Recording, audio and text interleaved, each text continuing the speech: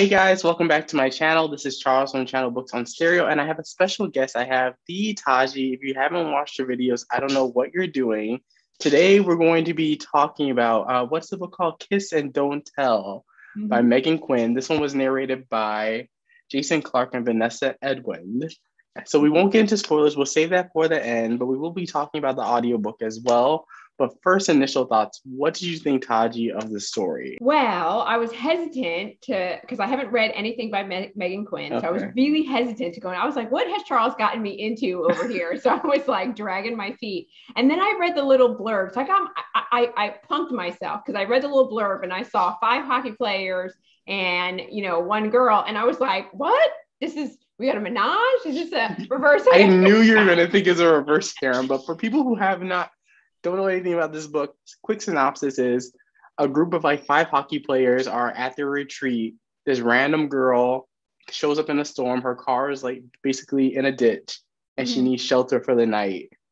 And so by the synopsis, it makes you think it could be a reverse harem. Says 5 hockey players, a cabin in the woods, and little old me. I was like, Charles, the spice. I was like, all right, let me get into it. And then as I started reading, I was like, wait.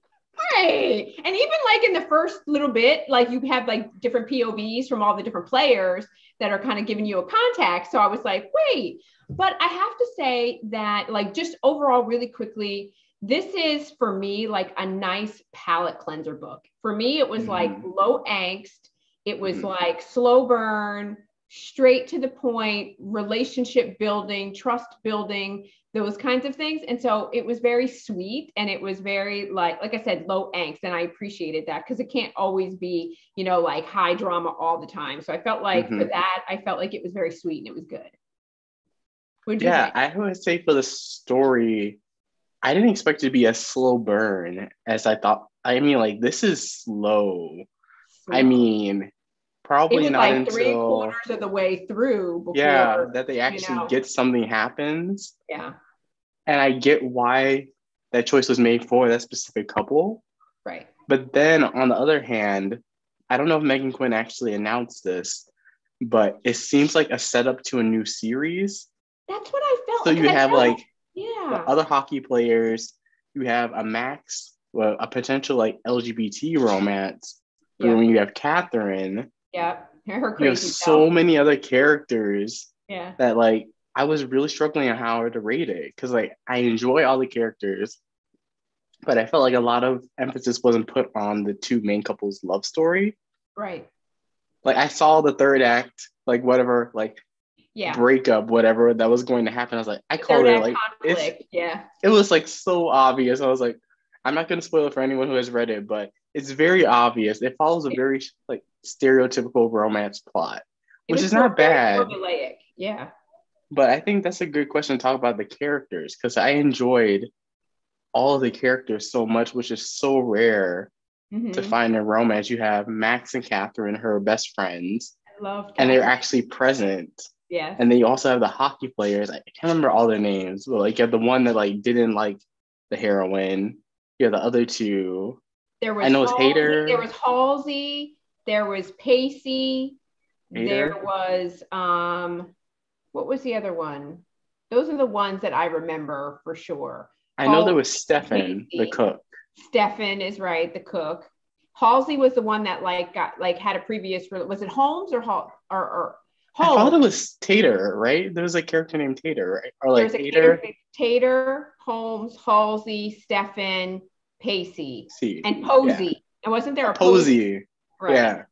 That's it. And so, what's really interesting, and I'm glad that you said that because I felt like at some point as I was reading, I was like, did Charles throw me into a series that's already been going and there's other books? Because I felt like there was a pre-story that I was missing because I felt like I just got thrown into it. So I kept going back to Goodreads going, and I looked at her books, there's that website that are read books in series or in order. So I was checking to see if there were other books because I felt like I got thrown into the middle of a story that I should have already known the context of all the different characters. And either that or there's more to the story. Like you said, she's setting it up for all those other characters to have their own individual books that are sort of maybe an interconnected plot, but they're standalone, novels. So Yeah, that's what I was thinking because I just noticed with a lot of her backlist titles, like her college football series. Hmm. So if you look those up, they're not actually listed as a series, but you can tell by the covers That that they're. they're all in a series together. So I think that's what she's doing is that Mhm. they're all standalones, but Mhm. then you can easily, if you find a character that you really enjoy, they'll probably be getting their book. Yeah. Hopefully, hopefully soon. But I feel like as a fan, you have to recognize like, oh, I know that character from this book and this connection, because I don't think she's gonna be blatantly obvious Right. with the characters, which I actually kind of like.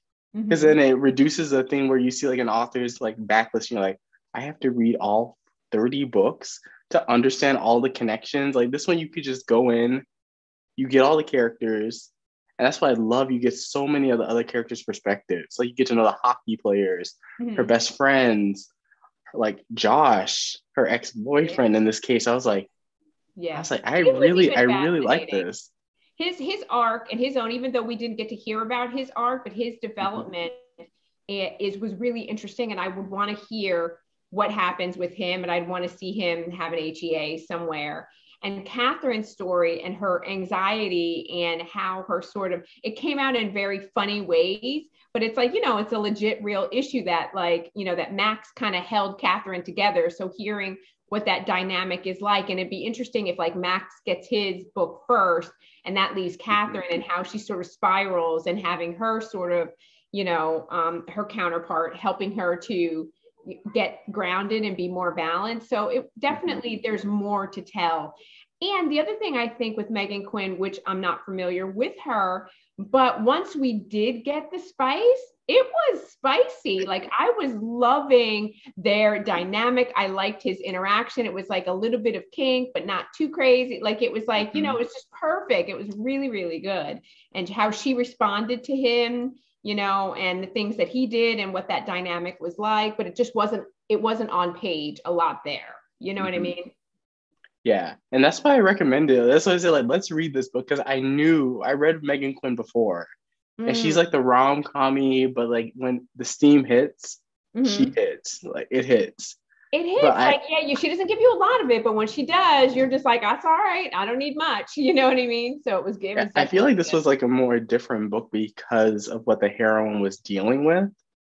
So like the Mm, hero, like just like that's why I was so interested. I was like, I wanted to like lodge a complaint that I wanted more steam from this book, but I right. don't think it would have made sense because our Mm, heroine is very like skittish when it comes to relationships. So true. if Pacey just went full press and like Yeah. went and just like tried to drive it real home really quickly, I don't think it would have worked. Like she would have been like, no, no, no, no, no, run Hmm. away. It's like Hmm. I just like the first meeting scene that they have when she goes into the cabin and then all five of the guys are like, is she here to kill us? I'm like, you're Mm. five hockey players. Like the humor in this book was just absolutely amazing. Like humor is so hard. Remember like the ditch scene where I they're was just gonna say that. Yes, it was hilarious. I was laughing out loud when she was like, "See you later, sucker!" Like it was so good. oh no, but do you remember when they're like first pushing out the car out of the ditch and then making like sex noise? Yes, yes, yes. Pacey's like, can you stop? Exactly. He's like, "What?" No. It was definitely, so the humor on page was really good for sure. They did a really good job with Mm-hmm. that. But that scene, because I thought for the longest time, I thought like she really wasn't going to steal this trophy back. And like it was all like metaphor and she wasn't going to do it, but she was like all in. And then I was like, wait, how did we get to talking about breast milk? I was like, what is going on here? Like, The fact when she walked in, she's like, when her uncle says like, please take off your shoes, and she's like, oh no, this like adds a complication to me running out. And just she that's a leaves compliment. her shoes. But she was committed. He was like, where are your shoes? She's like, listen, it was a well, like Was it was a it? price that had to be paid. She's like, and when he's like, do you want milk or water? Both. I'm like, and the breast milk. I was like, oh my goodness. Oh my And God. he's just like, oh, okay. Yeah, exactly, exactly. But like, but aside from like, so it was a nice balance of complex issues and as well as like the romance between them and mental health issues and trust. At one point, I was like, like you said, she was skittish and she was worried about a lot of things. Her self-esteem, I was like, girl, you got to get your self-esteem together. But Megan did a nice job of allowing, it was a good example of how your partner enhances you. Like she didn't rely on him to make her feel better about herself. I never liked that, because you don't need your partner to make you feel better. You have to do that yourself. But he kind of showed her the path and helped her and encouraged her in a very healthy way for her to get her legs under her and to find her confidence. And that I thought was like a really nice representation. Yeah, and I just appreciate just their relationship development. Even though drama does occur, it never got to a point where I'm like, oh, eye roll. Like, why are they acting juvenile? When, especially, I'm not going to say the spoiler yet because we haven't gotten there yet, but when things happen towards the end, I was really surprised about how Megan handled that. I was like, ooh, I was like, I really like the way she handled that.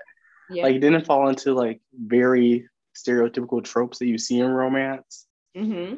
Whereas like typically miscommunication, I love that these characters, everything felt in line with the characters. Yeah. And I love that, because I think this is one of the things that I love about the romance genre, when you get a book where you can actually remember all the side characters. Because I think that's rare. A lot of times I read a romance series, I'm like, wait, who's this character? They were someone's sister. I completely don't remember. I don't even think you were on the page barely in the previous book. So I love that she created, and that's why I think it was a little bit longer too as well, because you get to spend a lot of time with the other characters, and that does detract from the romance. Yeah. But it's just weird because like it doesn't sound like a series. Like you don't see a book 2 coming out, but it feels clearly like there's a lot of setup here. Yeah. And you don't know when the next book is coming. Yeah, I think that like she hasn't said it, but you know for sure that it's like, you know, I feel like in a couple of months or in 6 months or something, we'll hear about like a second book, because it's she just left it too open for that. And you're right, each of the characters had their own voice, but it didn't overshadow other characters. You know what I mean? Like their supporting roles were necessary to the overall storyline and the development of the story. And so I think that that's why they stand out in your mind, because we needed each of these characters because they had specific roles and specific things that they did that were necessary to tell the overall story. And so Megan did a really good job. And I found that I wasn't confused and I wasn't like trying to figure out. If anything, I was more like, I need to, and I think it was Holmes, the reader, the one that was like he spent most of his time reading, and like because he was recovering from the previous breakup or his previous breakup and he was really down. I really wanted to know what that story was, and I really wanted to know what happened to him and how that all like went That was down. with Sarah, right? Sarah was the see, like that's the thing. Like I read so many books, and if I can remember character names, you're amazing. It's a testament to the writing. Yeah. And she writes really quickly. I think like she just had, so Kiss and Don't Tell came out like maybe a month ago, and then she had the Highland Fling come out from Montlake from Amazon a couple months. So like she publishes. She's quick. Really quick. I went to her website, like I was saying, like when I was trying to figure out like, is there other books in this series? And like, you know, where are we? I looked and I was like, she puts out books. Like there's a lot, like she's got a huge backlist. So, you know, this is definitely an author that I would try out again and would definitely like try some other of her series because I really liked her writing style. And so, you know, I know what to expect now that we're going to have a little bit of a slower buildup, but it's more natural.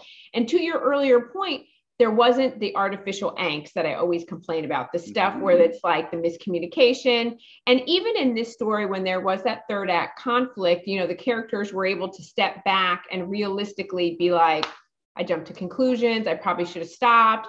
I should have had this, but I was mad in the moment. And like, and that's all legitimate as opposed to like this, like, I'm never going to speak to you again. And like, and it's all your fault. And I'm not going to take any responsibility for my stuff and my behaviors. And I feel like that happens a lot where it's like a lot of finger pointing without going, well, wait, I need to take some in this too. And so that's my biggest pet peeve with some of the romance novels that are out there, the contemporary romance novels. And I think before we dive into spoilers, let's talk a little bit about the audiobook narrator. So this one was narrated by Jason Clark and I believe Vanessa Edwin. Yes. And I thought the audiobook was fantastic. Like I don't think I would have enjoyed the book as much if it wasn't for the audiobook narrators. it makes a difference. And Jason Clarke is like, the minute you hear his voice, you can hone in on, like, he did the Kingmaker series by Kennedy Ryan. So there's a number. He's done some Lauren Blakely books. I think he's on. I haven't listened to it yet, but when I checked him, he also is on Gianna Darling's The Fallen Men, those new series. He narrates those as well. So we get familiar with these narrators. We really like the sound of their voice, and they lend a lot to the story. And so when you hear, like, okay, it's Jason Clarke, you're like, all right, it's going to be decent. It's going to be really good.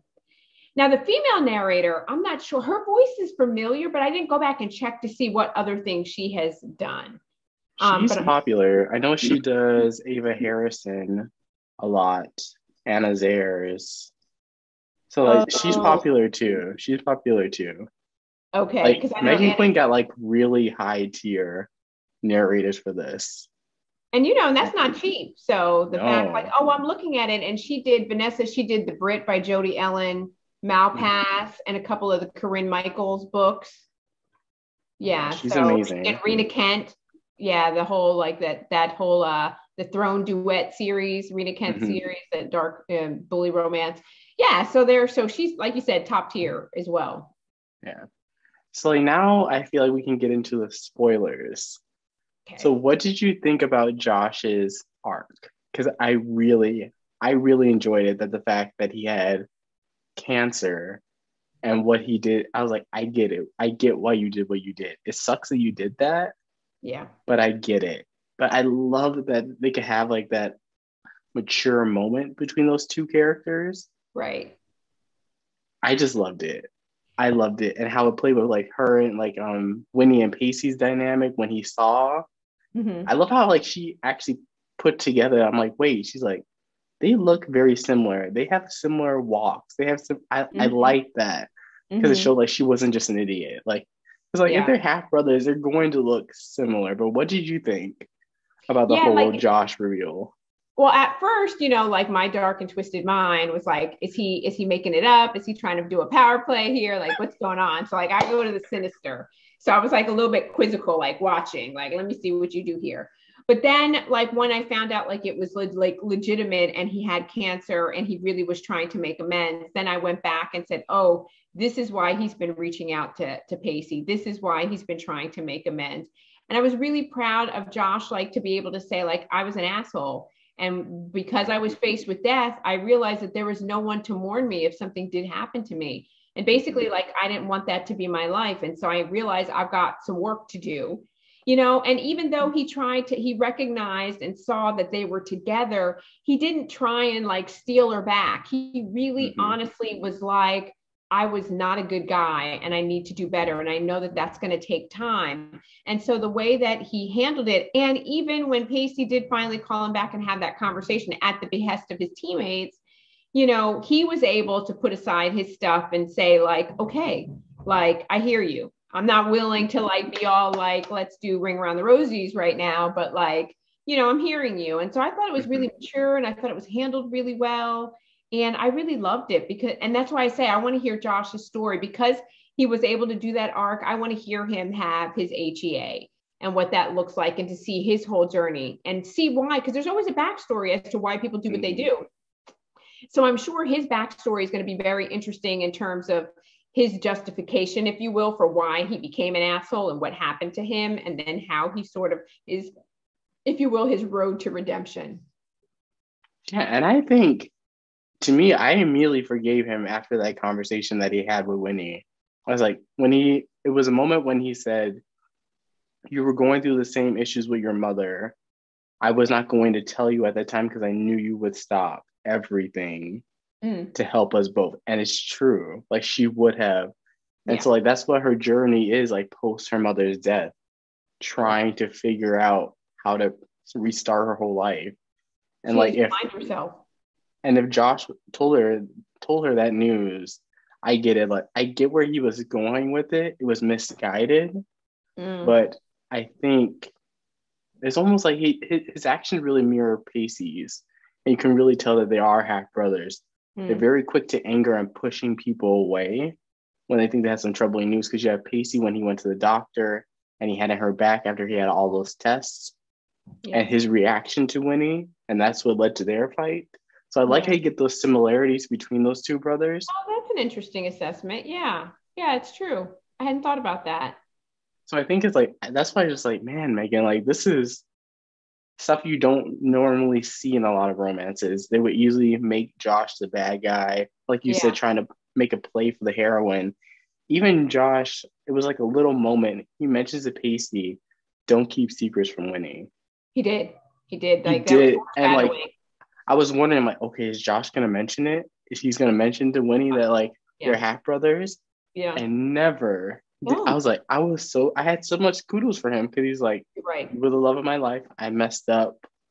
That's And on even me. Winnie's response and how she handled it when she closed that chapter, she was like, I forgive you, but I'm on to the next chapter. I was like, that is so realistic how it was handled. It was refreshing, right? Because it's like when you do all the backstabbing and the lying, and I'm lying on one end, even like when Josh, or I'm sorry, not Josh, when Pacey got upset because he's like, you've been texting him and you've been lying to me. And she's like, have it ever occurred to you that I didn't share this with you because I didn't want to put more on you because you're already dealing with so much?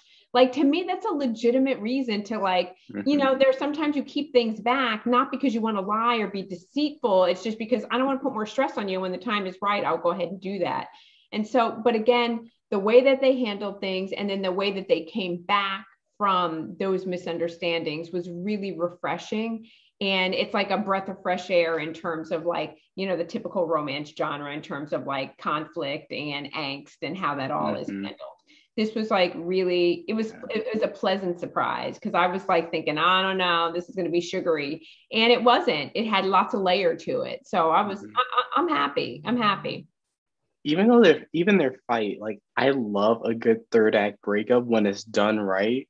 Yeah, Because like the emotions are there, and like when you feel that betrayal or whatever happens, I'm yeah, like, ooh, I'm like that's a good conflict, and I love their fight, just like how Winnie handles it, yeah, and she brings up a lot of great points. She's just like you mentioned before, I don't want to burden you with this, but it's also none of his business. Like she was in a long-term relationship with 3 years. Josh. 3 years. I was like, and Pacey, you have no leg to stand on since that is your half brother, because True. he recognized that probably He 20% kept of the it. way through the book, He kept it. throughout the entire book. He should have fessed up, and he did not. He was just like he kept that tight to the chest. So that was on And, him. and I love how Winnie, her main complaint in that argument was the trust. Yeah. Where's the trust? And I'm like, I got that immediately. And I was like, ooh. I was like, Yeah. that is true. I'm like, that is so true. I'm like, and it was foreshadowed so like lightly. And it Mm-hmm. wasn't even Pacey who fessed up. It was Winnie who figured it out. And she was just like, wait, how do you, like when she said, how do you know how Josh looks? Yeah. And like I was like, you're That was done, like girl. cat's out of the bag. Now you're gonna have to like, you can't pass the buck on from here, for sure. Yeah. And I liked after it was all discovered and she was like, I'm out, and he sat down with his teammates and his friends, and they really said, listen, that she was nervous about how fast, because even though we said this was slow burn, in the timeline of the book, this all It's happened fast. super, super fast, like over like, I don't know, a couple weeks or whatever, that they got really in depth and really close. And that kind of scared her. And so she wanted to take a step back and reevaluate. And so when all that third act conflict happened, his teammates and friends were like, you know what, you need to woo her and you need to get to know her. And if you're serious, he's like, well, that's going to take too long. And they're like, the best things come to those who wait. So you have to put the Mhm. investment and the time. And so I liked how they developed a relationship over first texting, then phone calls, then FaceTime, and having a standing date each week over FaceTime that she was looking forward to. And he basically waited it out and wooed her until she got to the point where she was like, I miss you.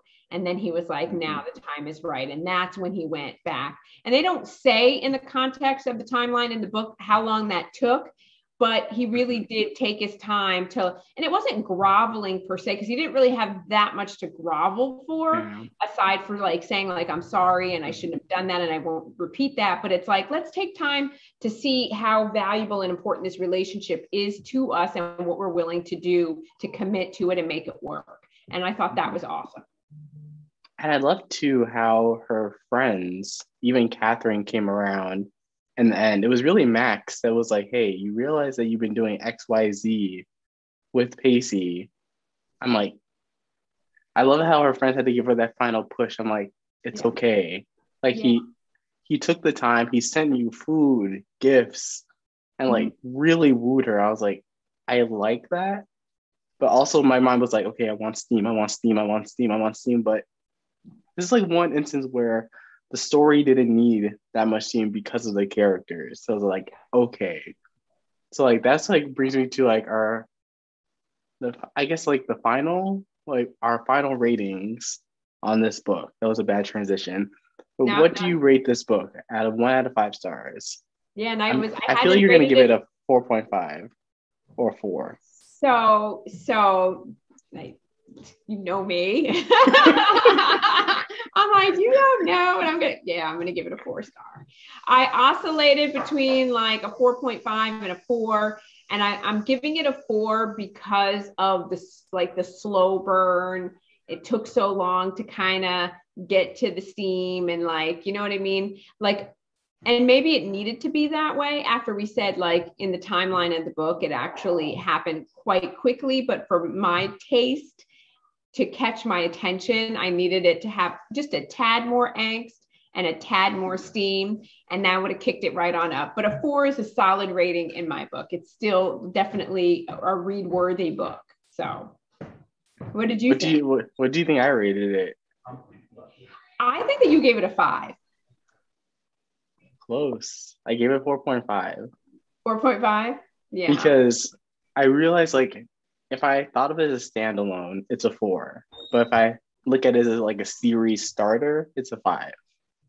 So then I just took the difference and 4.5. Thank you again, Taji, so much for coming on my channel. I will link her channel down below so you guys can definitely go give her a follow. Thank you guys again so much for watching, and I'll catch you guys with a brand new video.